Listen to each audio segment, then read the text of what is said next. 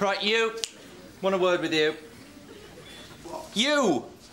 What? Now, a word. Come on.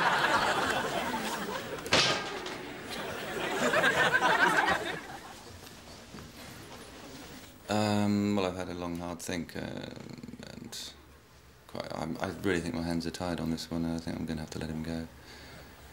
You wouldn't give him another chance? How many chances have I got to give? Do you know what I mean? I've given him at least 3 chances, you know, when I've got pretty heavy with him, and he does nothing. Yeah. It's like, you know, it's like talking to a brick wall, really. I mean, you saw how he was. Yeah. You can't get through to the guy.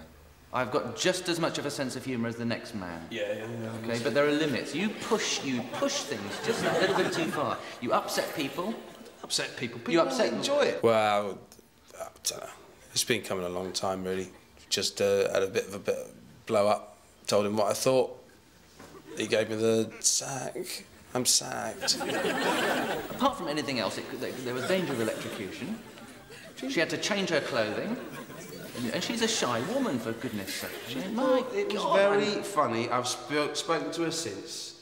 And she was heading for a bit of a mini breakdown anyway, because of the pressure of the work. He considers himself, though, the office joker. He says it's good for morale. Well, that's just an example of what we're dealing with, really, isn't it? I mean, some of his pranks, as he calls them, quite frankly, are dangerous, I think, unhygienic quite often.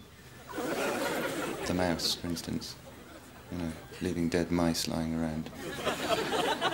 I mean, here's what you're doing. You're just blaming me for the fact that you run your tight ship.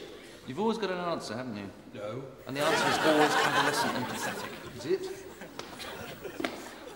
Is it? I mean, can I get on now? Because I've got lots of work to No, do. I've not finished yet. I'll write him a reference, yeah. Yeah, I mean, it's just, you know, it's not working here for him, and maybe it will somewhere else. But obviously it's not going to be a glowing report, but, you know, good luck to him, yeah, if he can find another position.